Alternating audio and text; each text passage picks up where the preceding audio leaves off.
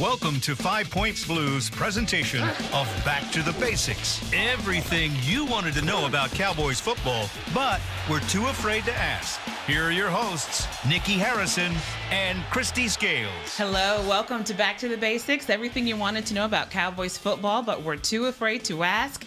We want to thank Nate Newton for staying on, talking to us, staying with us. Thank you so much. You're welcome. Yeah, it's overtime for Nate. That's right. Hanging with the girls. Hanging with the girls. Yeah, there you go. Love It's it. a new show. Yeah. Well, I have to say, you're staying with us because Christy was yelling so loud last night that she lost her voice. That's it. A little case of laryngitis. So thank you both for doing the heavy lifting today. But no, one of the reasons why we wanted to have you on, Nate, last night's game, coming out of the bye, there had been so many changes with the offense and trading for Amari Cooper, but then also the changes with the offensive line in particular, Mark Colombo taking over for Paul Alexander.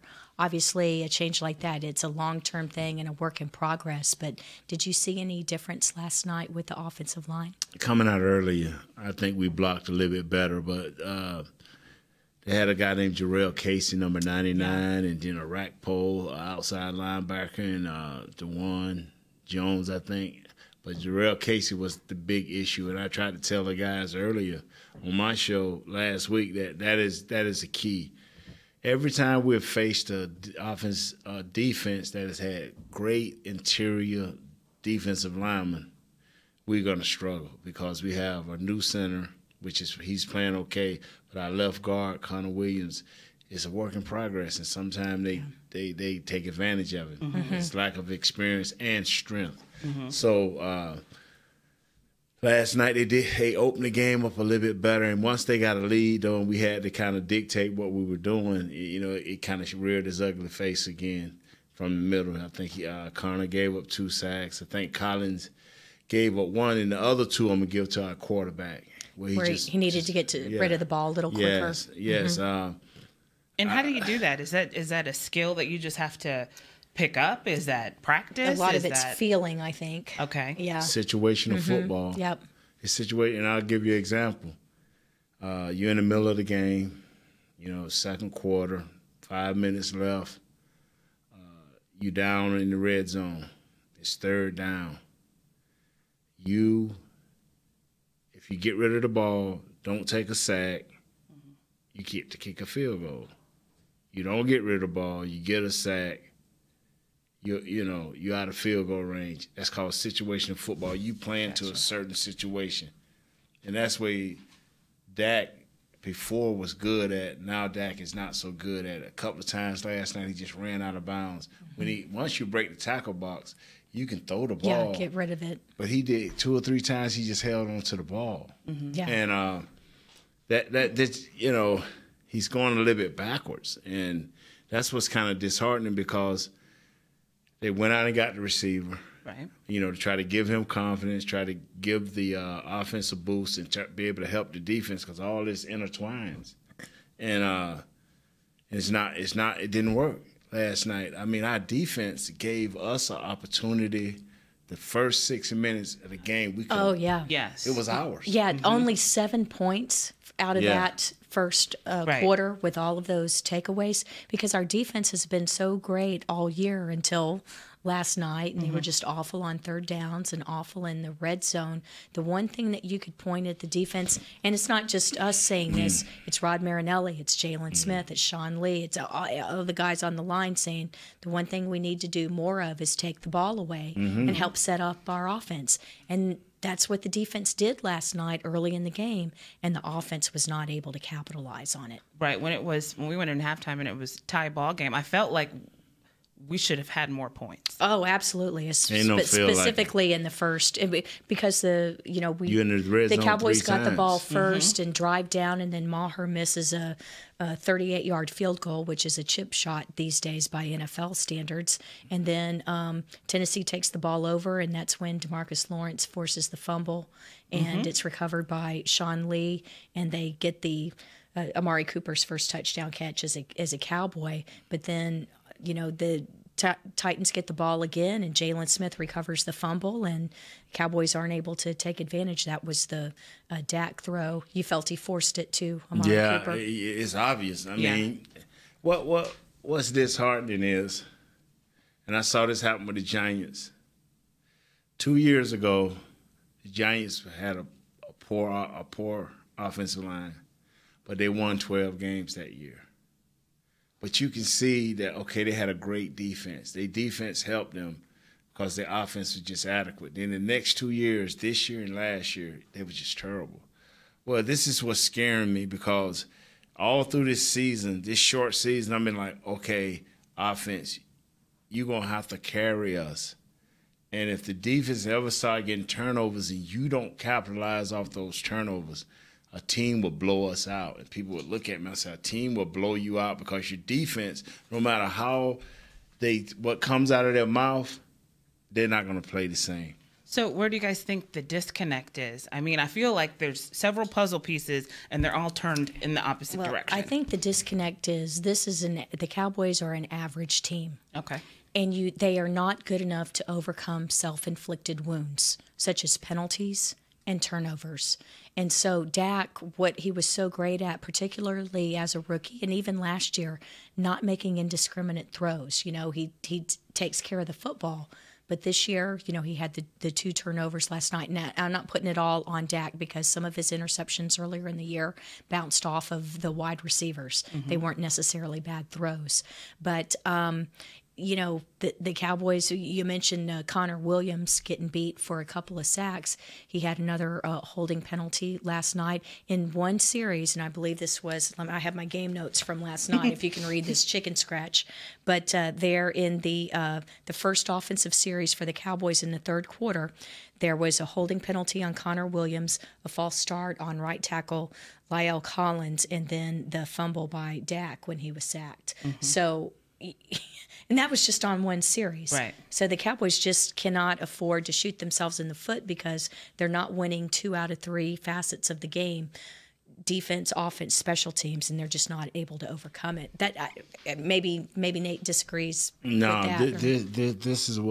This is what killed the Cowboys last night. And you got 2 minutes, a little bit more than 2 minutes left in the first quarter. They get the ball, start driving. Just after we didn't score, I think we didn't score on the interception. That's the interception. They get the ball, start driving.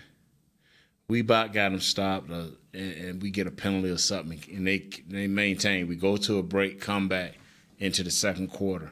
They continue to drive, and when this thing was over, it was 15 plays, 80 yards. 8 minutes and 55 seconds. That's a very long drive. Yeah. Nearly 9 minutes. Yeah. They punched us in the gut. And then when you look at the third downs, mm-hmm. that's a celebration for a team, a defensive team, when you have third and anything over 4. You're like, okay, we can get these guys off the field. We had 3rd and 9s, 3rd and 8s, and these guys would stay on the field. Yes. Now you kicking me in the gut. And as the game go on, you may not see, okay, well, hey, we were tied up at halftime. But you don't forget 8 minutes and 55 seconds and all those third downs. That's an accumulation of body punches. Mm-hmm. It shows up in the fourth quarter. Wearing the defense down. Yes. Yeah. And it showed up. And our offense on the sideline because our defense can't get off. And so, Zeke Elliott, how many touches did he have in the second half? Hardly any. Right. And they had fallen behind, but also they weren't out there enough. I was shocked when I saw that. I believe it was 56 plays, Nate. Yes. Because at one point, midway through the fourth quarter, I think we only had 44 plays. Yes. And so the average is about 65 plays a game. And we're in the middle of the fourth quarter and we barely have over 40. So it just shows how much Tennessee was able to control the ball. especially in the second half, and it's because our defense couldn't get off the field on third down. So that when you know, with statistics, when they talk about overall rankings of teams for offense and defense, they do it by like total yards. But really the things to look at, turnover differential is the number one determining factor in the NFL. Do you take the ball away more than you give it away? And then third down is another important thing because it's in terms of staying on the field. And the Cowboys lost badly in that. And that's what's disheartening because the defense had been very good at that and in the red zone going into last night's game. You got to understand that this is a combination you never want to happen. They ran more plays than us. Right. They were better at third down than us. And the most telling one was their red zone was much better than ours. Okay. We were in their red zone in the first half, maybe, 3 times, and we only come up with 7 once. Exactly. Yes. So overall, we were in the red zone 4 times right. for the game and scored once. You can't give up 3 or nothing. You know, when you're in that red zone, you want 3 or more, but you can't have nothing. So how is it that we played the way they played last night? I say we, like I was out there. And then Jacksonville, when we were able to score 40 points. What's the difference? What's happening? Matchups. Okay. And see, a lot of things is mental. And I try to tell people, if we can get Jacksonville defense on its best day, it don't matter who they play, they'll shut them out. And I'm coming from a player's point of view. Okay. But when I look over and look at my quarterback, and we just stopped the Cowboys, and next play, we hold them to 3. Then you go out there and throw an interception. Eventually, I'm going to walk over and say, man, you know what? If you look at the Jacksonville game and you watch our offense, when they got 17 points, Jalen Ramsey is their spiritual leader. Okay. Jalen Ramsey put his helmet on the bench, sat down and threw his arms back and looked up at the big screen. Game over. Game over. Got the rest of the team just followed him. Okay. We didn't do that last night. We continued to play. But we, as the game went on, me and Brothers was watching it, and we just said, man, tired. They just got wore out. Now, Gotcha. and is that from the third downs? Yes, ma'am. And not getting off the field, or Yes, was ma'am. some of that coming out of a bye week? Seriously, because both? you would think that a bye week you would be refreshed, Right. Yeah. You would think. That was third downs. I'm telling you, that down there. That is the biggest down in the world from being from celebrating. You know, just think when it's 3rd and 1, and you're on the goal line, it's 3rd and goal, and you stop them. You see how people jump up in there like they don't want the nuts. Super Bowl, you know. But in the same token, you go out in the middle of the field, it's 3rd and 9, you should stop them. All of a sudden, you up by 6. And they complete that 3rd and 9. Right. Yeah. And you just see the defense like, oh, well, my God. but that's why some of these calls, or the timeout that was called right before Daniel Ross got the sack, but particularly the Leighton Van Der Esch penalty. Yeah. Yes. Marcus Mariota. You know, I thought from field level, I thought it was a bogus call. I mean, I understand that, yes, he did make contact with the helmet, but what else can Van Der Esch do to pull up and not hit him? You know, I mean, it's football. So, but, you know, they get that penalty and move on. First so down. there were just, exactly. But, hey, one of the things, you know, the loss last night, 28-14, it's in the rearview mirror. There's nothing we can do to change it. In my column today for 5 Points Blue, whenever we have a big loss like that, my title and the way I do the article is CSI Arlington, because you know, crime scene investigation. We have the dead body, right? The loss, and then you do the investigation and come up with the clues and try and figure out what happened. But last night is in the past, so. Nate, what do you see moving forward with this team? And let's start with Amari Cooper, who again, scored a touchdown last night and led the team with 5 receptions. And we've got some tough opponents going forward. This is the meat of the schedule. Yeah. Miss Christian, Miss Nikki, I'm going to be honest with you. Until each individual player understand his value to the team, it's hard to say. I mean, you got a left guard. He's in the middle of a battle. He ain't never thought in his life. The NFL is bringing him something he ain't never. The challenge of getting up every week, knowing that the NFC East, our division, has those guys that is his worst enemy. That's great inside play. Oh, and guess Coming what? after Guess him. what? Fletcher Cox is Sunday. Yeah. Oh my goodness. Well, thanks, Nate. I'm feeling so much better now. But he got his own individual battle. You got our right tackle, who last year you could not tell me that he was not going to be one of the top 5 or 6 right tackles in the game because he had progressed so much during the season. Yeah. Now for him to fall back to where he is now, where he's barely just a notch above our left guard, Lyle is struggling. Right. Do you think it had to do with just changing up a lot of the stuff in the off season? Yes, because it took him a while to become a right tackle. Because he used to play guard. Right. Yes. So I remember now all of a sudden he learning how to use his right hand, doing it that way, and then he switched. Doing it the Paul Alexander way? He learning how to do it Frank Pollock's way, then had to learn how to do it this way, and he struggled badly. Gotcha. So now they're coming back to this. So it's a mind game. How much sacrifice are you willing to put in? You know, time is sacrifice, because it's one thing to have a scheduled practice. It's another thing to be out there after practice is over with, or watching film when everybody's going home and critiquing yourself. How much are you willing to sacrifice? And so, you know, and then we got our left tackle, who's just this much off of being himself. How much of that is age and injury, and how much of that is technique? So he just or communication, or you don't have Witten next to you helping block. When you've got these young guys. Yeah, but he never really had to have that much help in the past. But I just mean there's a whole lot of moving parts in this. Well, I even wonder if it's a little overcompensation because he knows that there's no Frederick.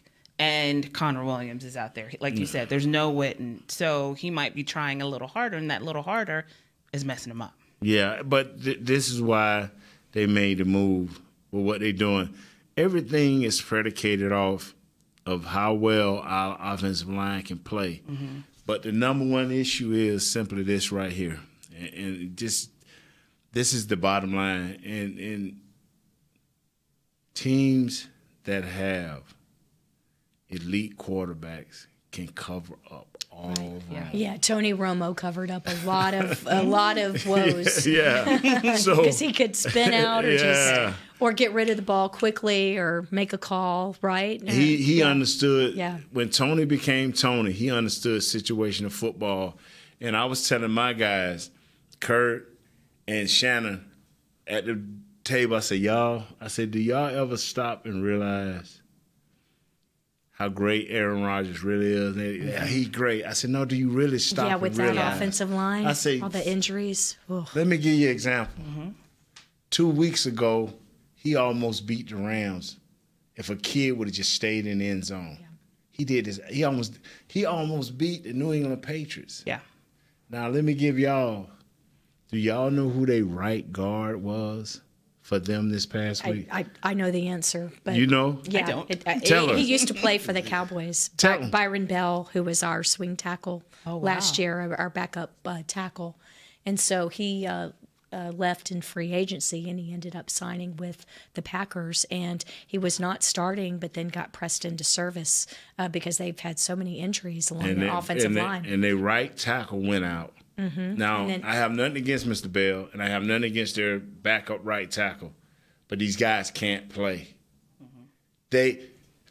They can't play. And Aaron Rodgers kept them in that game. Wow. And see, when you look at that, and you be like, simply because he would not take a sack, simply because he understood the situation of football, simply because he has the experience, but he knew, like, I can't take the sack. So let me ask you this. Do you think Dak has that potential? I mean, this is only his third year. Do you think he has that potential to be that kind of quarterback, an elite quarterback?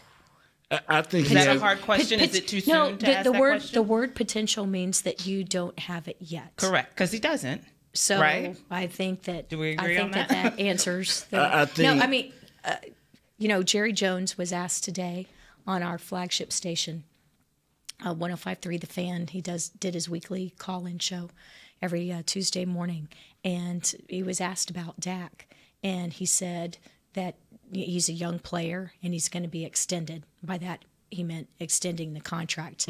Now, what else is Jerry going to say? Of course, he's going to back his guy. And he's that kind of owner anyway, and glass half full and all that kind of stuff. And you sure don't want to bag on your quarterback with half a season to play. But I mean, there are questions. Let's just put it this way: everyone is under evaluation every single week in the NFL. To answer your question, this is what I believe. And for the last 4 games, he has went against his very nature because he's turning the ball over.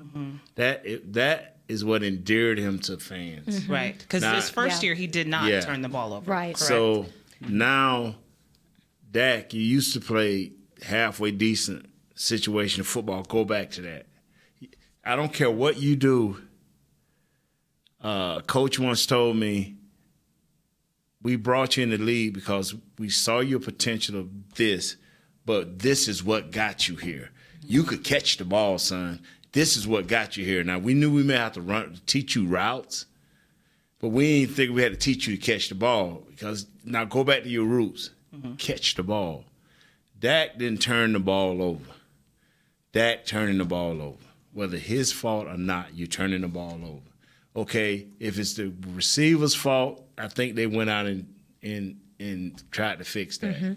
Okay, if it's the offensive line fault, they're trying to fix that. But the 1 or 2 times that is not these people's fault, you have to come clean. When you're running out of bounds, throw the ball away. Don't hold the ball. Now, I'm not saying you got to run. I'm not like most people, hey, run.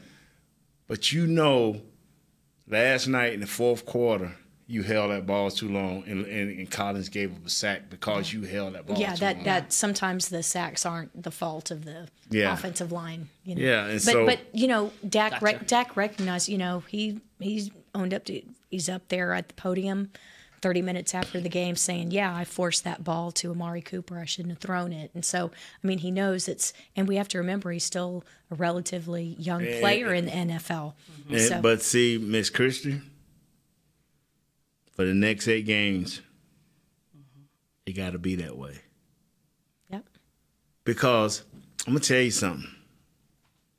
It's your job, and he cherishes his job. There's a few guys on this team that cherish their job, and I can call some that I think that don't. Right. But this guy cherishes his job. Like, you know, our offensive line, they cherish their jobs. They, you know, but it comes a point where sometimes I just don't think they should bring players to the podium because especially, you know, quarterbacks have to do it, but I wish they wouldn't do that to Dak because it's going to come a point where everything is going to fall on his shoulder. Right. It's going to come a point, I don't care what they say about the offensive coordinator, what they say about the head coach, eventually it's all going to fall onto his shoulders. Now, one thing we don't know from him as a young guy, will he work through this? Will he get through this? Or will the weight of this team take him under? That's the question I don't know. That's the question he has to answer. Because I've seen young quarterbacks, but 4 years or under, where the weight of the team just... It's too much. It's too much. So, Ms. Christie, I mean, maybe you may have some ideas of where you feel about that situation. Well, I mean, he's got all the intangibles, all the high character qualities. He's a serious-minded guy, and he's gone through a lot of adversity in his personal life. And even though he does a lot of commercials and the like, he's not what Parcells would call a celebrity quarterback. No. At least not in my opinion. I don't think he is. But I think if there's anybody from a character standpoint and who they are as a person to handle these types of things, I think that it would be Dak. And so that's why, I'm trying to remain optimistic about the rest of the season. And it's hard right now, less than 24 hours after a crushing loss like that, when, this was a game that was winnable for the Cowboys. Obviously, they all are. They should have. They should have. The Titans. Yeah, it's very, very disappointing, and so it's all doom and gloom and crime scene investigation. The day after a loss. Where do you put this loss? To me, I'm still sitting there saying, how did we lose this? Right. I feel like the ones that you're expected to win are the worst ones to lose. Yeah, and to me, what was disappointing, we knew that the offense was not going to be fixed in one fell swoop, one bye weekend, even with the change at coach on offensive line and bringing in Cooper, even though he just went right into the deep end. There was no toe dipping and in the shallow water and wading in. I mean, he was out there and playing different spots and running lots of different routes. So pleased with Cooper and what I saw with that. But the disappointing thing was the defense for the Cowboys, which, this team could have 5 wins easily this season because the defense has played that well. You could maybe even argue 6 wins this season because the defense has been playing so well. But they did not play as well last night. It was mainly the third downs. And then when they did get the takeaways, the offense was not able to capitalize on it. And then our special teams has been okay. Yeah. But, we haven't been winning field position battles as we have in the past. So I think that just all 3 facets, there's only been, I think Jacksonville was really the only game where we won in all 3 facets. This is an offensive league. Okay. And defense is. I talked to some coordinators and I talked to people. Defenses now, if you have 6 drives on me, 6 times 3 is what? 18. But if I have 4 drives on you, 4 times 7 is what? 28. Yep.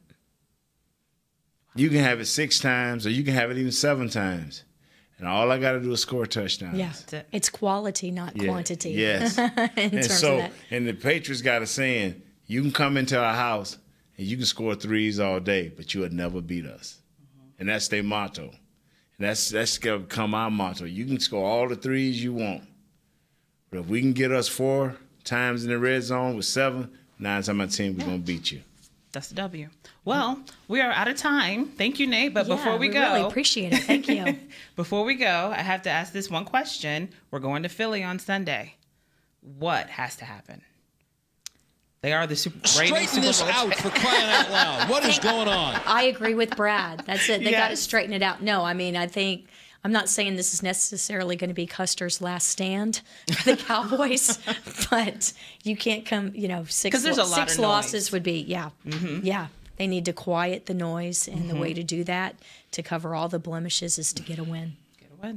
How do we do that, Nate? We do that by being, and I hate to sound like Coach Gary, by being efficient. Yeah. And like she said, you can't beat yourself. No self-inflicted, no turnovers. No stupid penalties. Right out of my mouth. Or controversial penalties, either way, And every time you go into the red zone, you have to get 7. On the road, that is so paramount. Yes. Whenever you're in the opponent's red zone, 7. Don't settle for get 7. You got to go. And can't even afford to lose the coin toss anymore. You're right, Douglas. If you allow the other team to defer, it's a huge problem to overcome. Yeah. All right. Well, we'll be back next Tuesday. Thank you again, Nate. Thank you for staying with us. You got to come back and join us again. You bet. Open invitation. That's definitely. We'll see you next week. Thank you for watching on 5 Points Blue. This has been a production of 5 Points Blue, DallasCowboys.com, and the Dallas Cowboys Football Club. How about this, Cowboys? Yeah!